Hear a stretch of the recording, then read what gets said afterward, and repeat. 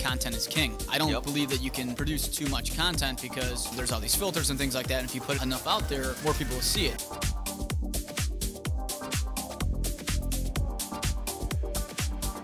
Welcome to the Matt Laricy Project. This is a show about all things real estate, business, marketing, and entrepreneurship. Each show consists of myself, Matt Laricy, a member of my team, and a guest. This week, the Matt Laricy Group team member joining us is John Paul, a.k.a. The Pope. How we doing, John Paul? I'm doing pretty good. How about you? And John Paul's doing probably fantastic. You missed the Hawks game last night. Yep. Decided to skip. Yep. And they lost. So and I think that's why they lost. I think if worked you would have out. been there, they would have won. They would have got the W. Yeah. If I would have been there. So today is Season 2, E12, Chicago Luxury Living. And our guest today is Vice President of Sales at Modern Luxury, Tom Conradi. Did I get that? Close enough. All right. I've yet to get anybody's last name correctly here. So, Tom, thanks for being here. Why don't you give us a little bit about your background and how you ended up at Modern Luxury? Sure. So, grew up lifelong Chicagoan, North Sider. Grew up going to Southside baseball. You a Sox fan? I'm a Sox fan. Holy shit, okay. Yeah. I'm the only Cubs fan. I grew up on the South Side, and I like the Cubs, so we're opposites. Right. So I'm in a divided household. My daughter's with me. My son's with my wife. So it's it makes for some interesting summers. Okay. So grew up here. Went to college in town here, and way back in '91 started in the media business, selling local advertising. Worked for the Tribune for a very long time.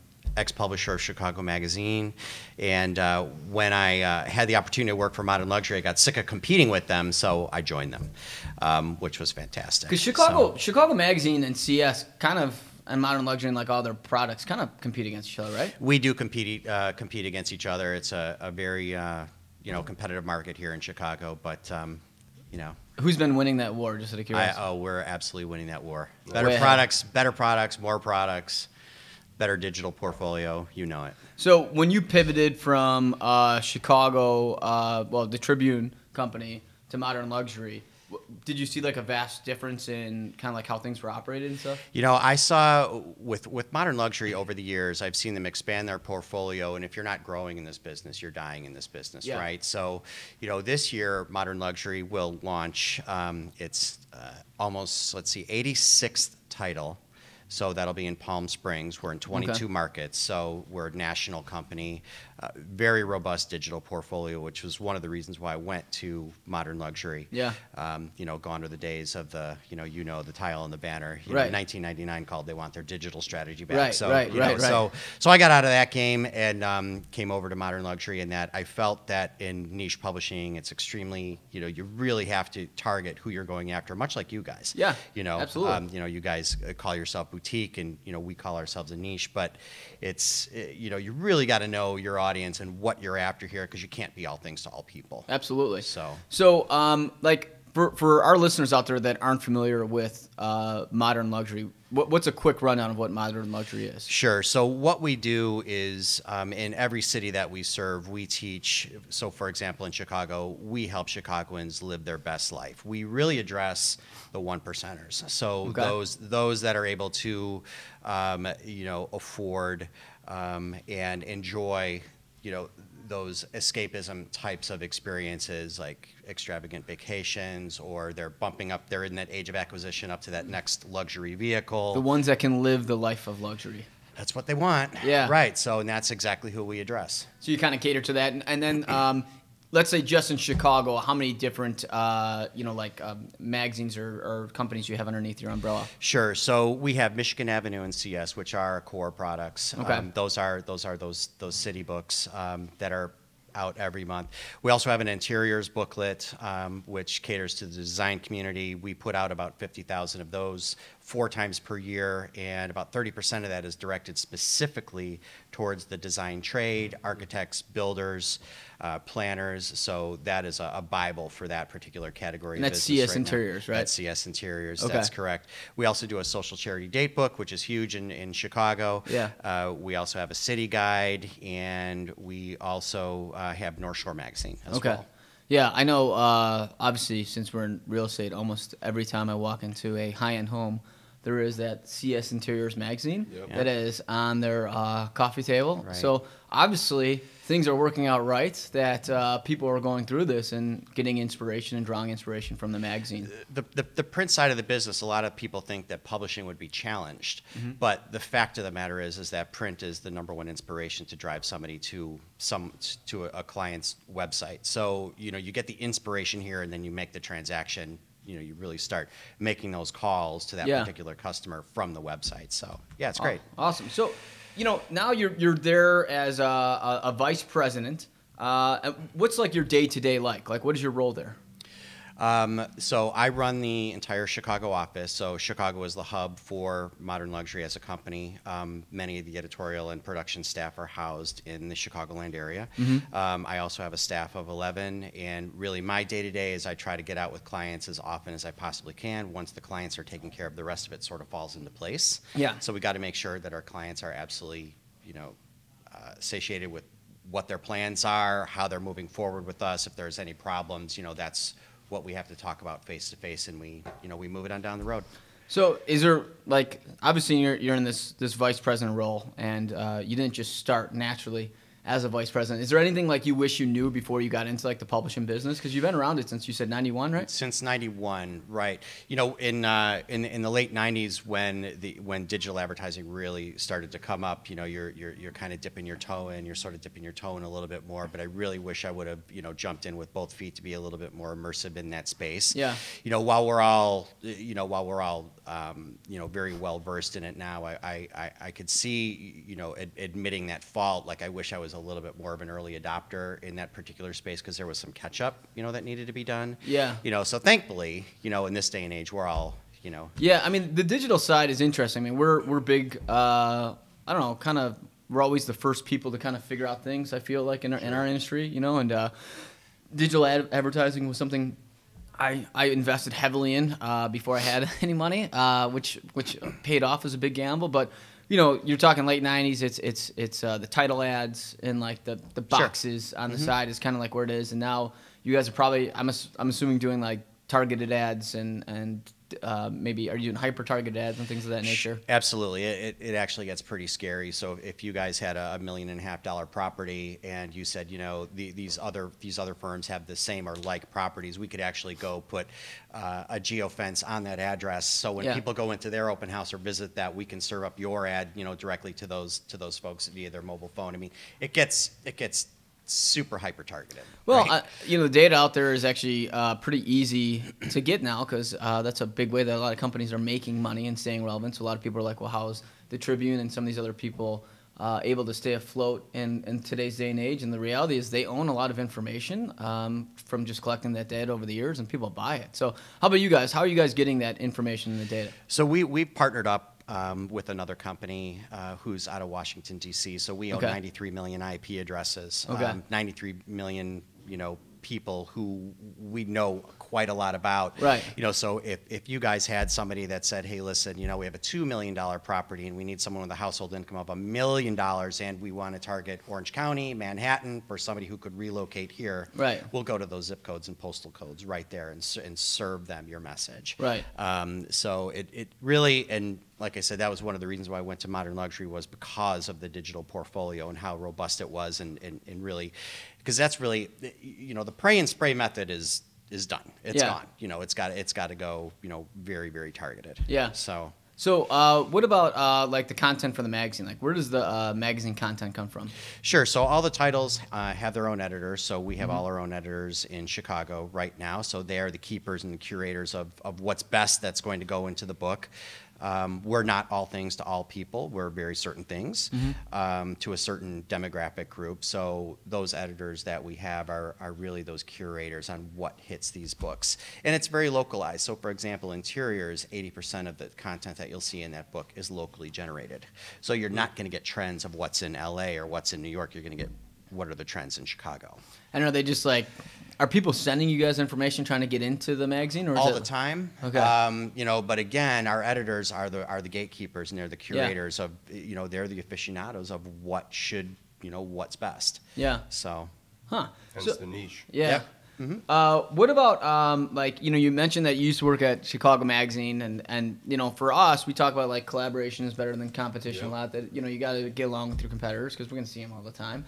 Is that kind of true in the media industry where like people try to work together, or is it like pure competition? It's pure competition. Real competition. I kind of like that though. Oh yeah, you know it's what great. Yeah. I mean, but the fact of the matter is, I still have a ton of friends, and this is a big town, small town kind of a thing, and just like you guys have people at other firms that you're friendly with. Yeah. It's the same, but when it comes to clients and winning business, it's blood sport, which is pretty fun. I mean, listen, I think that's the best way. Like, I mean, it is, you do have to collaborate people, and there's going to be some people we like, and unfortunately, there's going to be some people you don't like, and that's just like how life works. Yeah. So, you're talking about like, modern luxury. Obviously, it has luxury in it. You want to try to stay like as a very elite brand. And when you talk about elite and luxury, I mean, one of the first things that comes to your heads is celebrities, right? Mm-hmm. So, like, you guys are able to get a lot of like really A-list celebrities that come into your guys' portfolio, and obviously not just Chicago, but probably all across all your 86 brands. You said, right? How are you guys able to get them to be a part of it? So when Modern Luxury calls, I mean just the sheer scale of us being the largest luxury media company in the country, our phone calls are answered. So, for example, in our Hamptons magazine, which we do just in season, John Legend was on the cover, which is awesome. It's a pretty big deal. It's kind of a big deal. Yeah. Taraji P. Henson was on our CS cover. We just did an event with Busy Phillips here at one of the dynamic restaurants. So when Modern Luxury calls, people know that they can go ahead and answer the phone, and all those celebrities usually have some sort of a tie to the city to which the cover they're on. Yeah. So Busy Phillips, her family lives in Oak Park. I mean, they all came to the event, and it was great, and met her mom, and she's totally cool, and so it's totally normal. Yeah. Yeah, it's totally normal. Yeah. So another example in our CS 25th, our fashion shoot was actually done at the Palazzo Priva, Fendi's private apartment. Yeah. We shot Karl Lagerfeld's last collection there. That doesn't happen to everybody. Wow. Yeah. So we have that gravitas to get in, where we need to get in, and people respond. So you've been able to build this brand that, like, celebrities are kind of like, this is part of like our portfolio of like who we have to do to try to identify our brand. Like, how is the Chicago celebrity scene? Because obviously New York, LA, and I'm sure like Miami's got like a lot of. It's probably pretty easy because they're just like everybody's there. Like, would you say there's a lot of celebrities in Chicago? I wouldn't say a lot, but the fact of the matter, I mean, you'll see a Taylor Kenny at one of our parties or walking down the street. I mean, it really doesn't matter, right? Right. But in the Midwest, I think it's a little different because we're like, oh yeah, that's Taylor Kenny. I don't want to go up to him though, because we're Midwest and it's it's a little bit more even keeled. Yeah. And so we let so everybody gets to go out and do their business when you see a Blackhawks player walking down the street or a Cubs player walking down the street. Yeah. It's like, oh, that's really cool. Right. So it's I think it's just different. We're not hounding them. Yeah. I think it's different in New York and LA. It's just different. Yeah. Maybe there are more celebrities walking around Chicago than we think. I wonder how many people actually like don't even recognize them here. Like, I bet a lot. They're probably go unnoticed all the time. Yeah. Just walk right by. So I remember hearing the story that like Mac like ran into like was like shopping at like a Walmart or something like that up at like in some North Shore place, and like some parents came up to him and he was like, oh my god, I actually can't believe somebody recognized me. Like, really? Yeah. Like, I mean, so it's like kind of like, I don't know, maybe a little bit more off the beaten path here. So like, is it hard then to get the celebrities to come to Chicago since we're not as big of like a celebrity scene as LA and New York and stuff? It all depends. Like if somebody does have a tie here to Chicago, they're usually making, there's a reason why they're on the cover. So, they might be having a book signing coming up or something like that where they're on a book tour, and so we'll put them on the cover. They'll plug their book, and then they'll do an event with us. So it just really all depends on the timing and that sort of thing. Like. Sebastian Maniscalco's coming in November. We were going to put him on our cover, but he's like, I just had a kid, and I can't make the time or whatever. Yeah. So it just really all depends. We try to look for that locality here. So if they're coming in town, it's kind of like, hey, we could like, what do they have going on? Yeah, we could put you on, and then they'll help promote your thing and blah blah blah. So that's cool. So like also, you think luxury, you think food, right? Restaurants. Chicago's got a pretty big restaurant scene. I've read in numerous things that Chicago's got the best restaurant scene in the country, but obviously some people in New York and LA can rival that. Like, how do you feel like the restaurant scene is in Chicago compared to like the other cities that you guys do? Well, I think it's pretty robust and it's also accessible.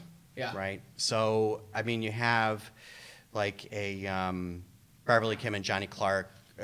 They did Parachute. Now they have Wherewithal. Parachute was James Beard winner, tough to get into, but now these two pair up, this husband and wife team. They're opening up Wherewithal, which is a completely horse of a different color. It's kind of a little bit more freewheeling, but that's world-class cuisine, and it's here. Right. So I think you've got a lot of groups out there. Like Boca, for example. I'm a big dynamic fan. Anything dynamic, I'm a huge fan. It's a client of ours. Yeah. Oh, Bandit's amazing. Yeah. They're a great partner of ours, but there's always something new, which is cool. Yeah. So like Eugen just won our restaurant awards over the summer, as new restaurants. So it's and it takes a lot of effort, to get out to these places. How do you guys determine like the winners of like the awards? Because you guys do like a whole thing for like which restaurants you guys feel are the best. Yeah, right? it's all editorially and content driven. Yeah. So it's not.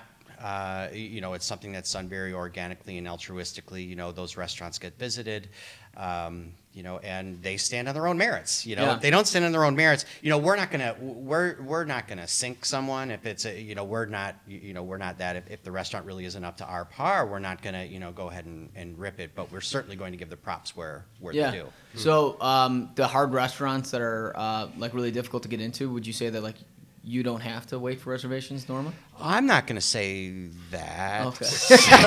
But you might eat for free every now and then? No, that is absolutely not the case. Yeah. Because that might smack of a little impropriety there. So that is not the case. I always say like the only thing I don't like about like the really good restaurants is the fact that like I'm the type of guy that like is like last minute when it comes to food. Like I could book a steakhouse and then that day like I just don't feel like I want like pasta.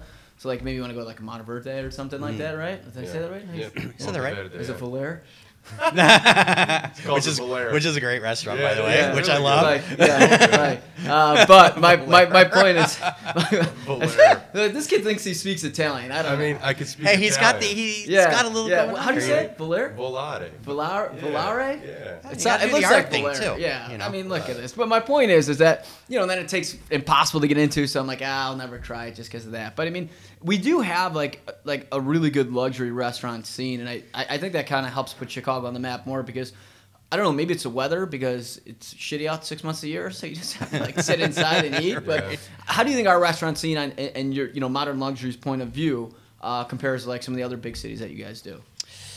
Well, I do like the word accessible. Yeah. It's and certainly most of the restaurants here do have some lifespan to them, whereas I think that sometimes in New York and LA you get that, that sort of flash in the pan and didn't go well and boom, it's gone. Yeah.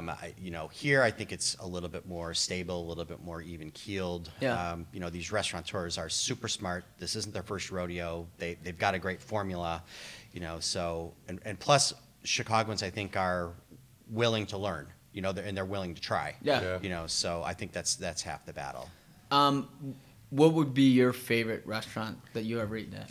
Ever? Yeah, ever. That's such a hard question. Yeah, that's a hard question. Last meal. Are you a steak guy? Yeah, I love the last steakhouse I was at was Gina and Giorgetti. Okay, so a classic. Yeah, that was now they're doing a little rebuild in River North. With that, but they also have another place out in Rosemont, which is great. I think that the best one of the steakhouses that I really like good date night is Bavette's. I think that's great. Okay. Nice. Gina and Giorgetti's is always like a super stable go-to. Yeah. Garbage salad. The whole shot. I mean, the whole shot. Yeah. I'm a Steak 48 guy. Yeah. Okay. That's I don't know what it is. Something about their steak. Good atmosphere. I like Steak 48. I still put Mastro's over Steak 48. Really? Yeah. How about Benny's? That's a sleeper. I don't like it. I like their wine list. I'm a big wine snob. Yeah. They have a great. I will admit, I thought their steak wasn't the best, but I will tell you, I think they have one of the best wine lists I've ever seen. Okay, I'd agree with that. Yeah. I love the wine. So we're obviously a real estate company, and real estate is a big section in modern luxury. We see a lot of people kind of advertising there and try to, a lot of realtors try to gravitate towards there because, like you said, the magazine is trying to mostly brand itself as the top 1%, and why wouldn't you as a realtor want to try to, align with that?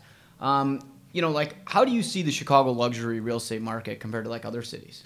Sure. So, being in the Midwest, we like our amenities, we like fancy things, Yeah. willing to pay for them, but we still want a value. Yeah. Now, in New York, you know, I can't even really discuss that kind of a pricing model and how that even works. I mean, you know, bedrooms and closets and things like that. Yeah, no value there.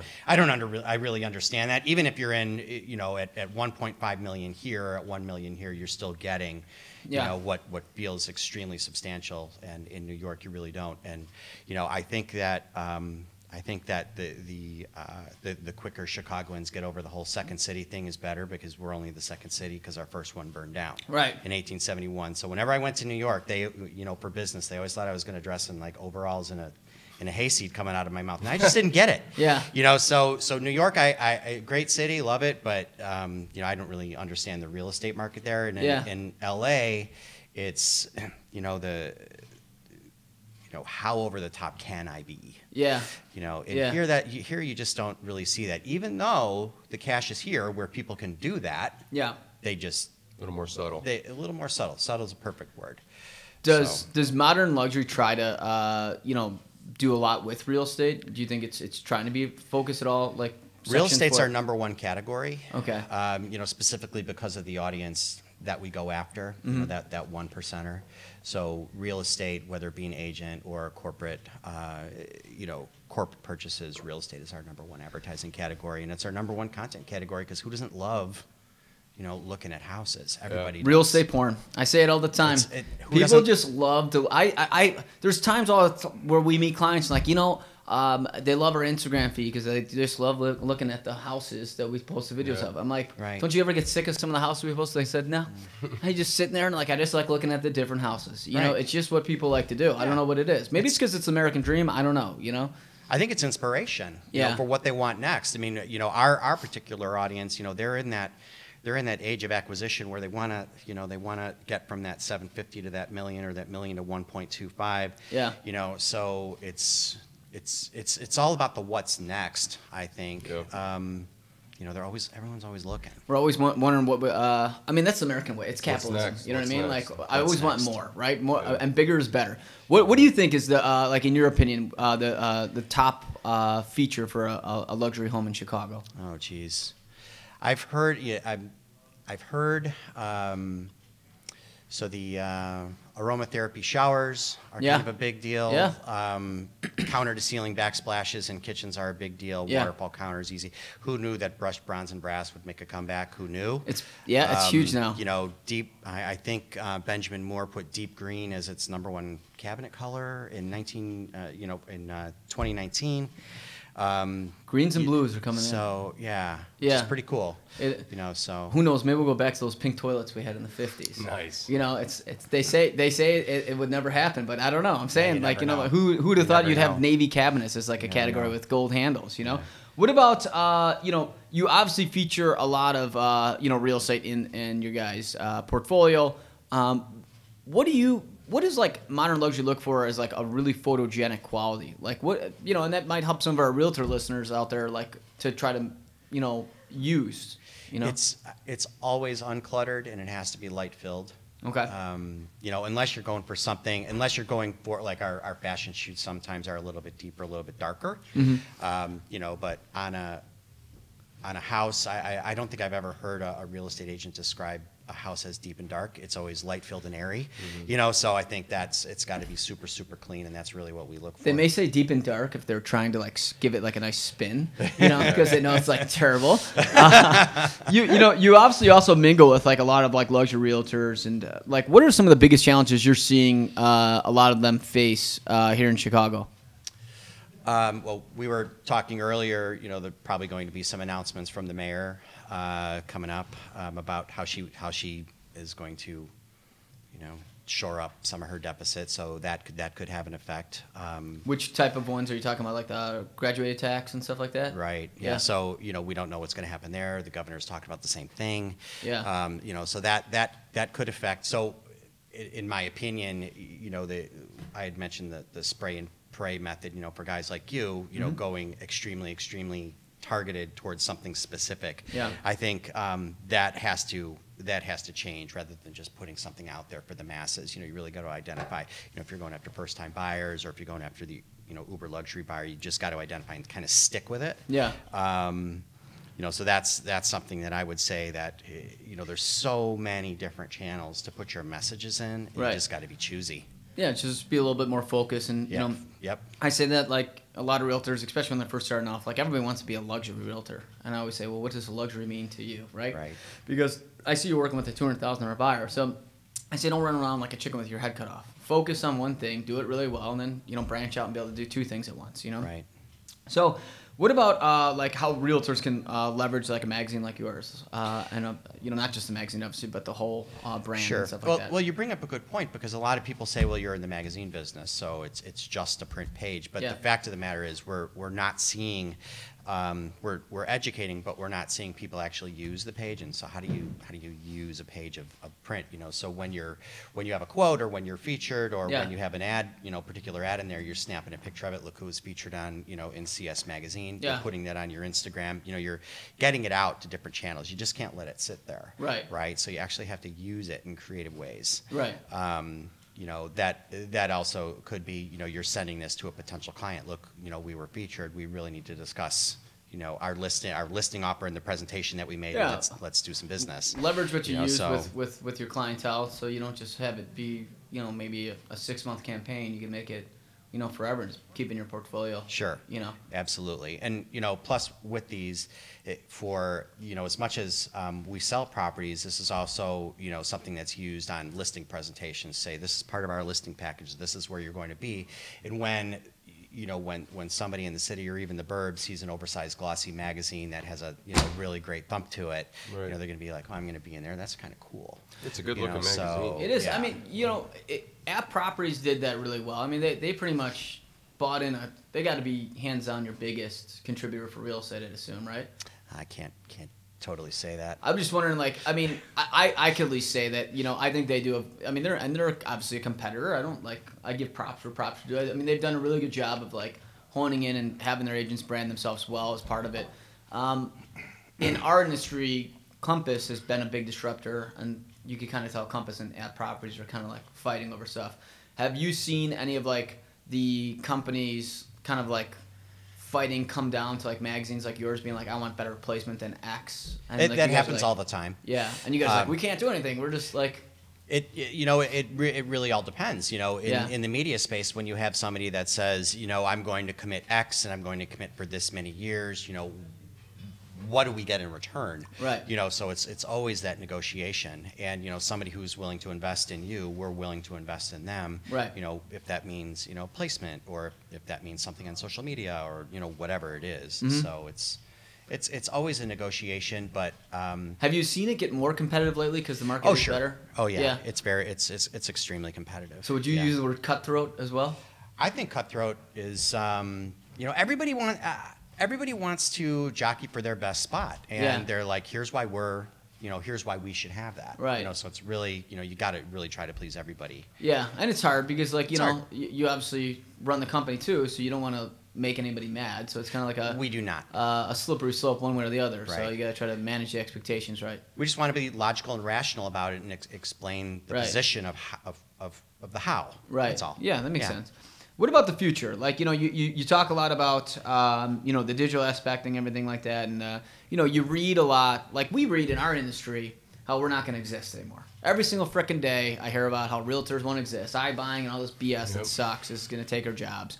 You read the same thing about media. Like every media company is going to go, everybody's either going to Netflix or something, and magazines will never exist again. Like, how do you guys combat that a lot? Like, sure, it's actually pretty easy in that we're not headline news. Yeah. So you're getting headline news right now. you get your Twitter feed. Yeah. Right. Yeah. And that just completely bombards you, all the time, especially in your business. You guys are completely attached to your screens almost 24/7. Yeah. I did actually get my real estate license years ago just to see what you guys did.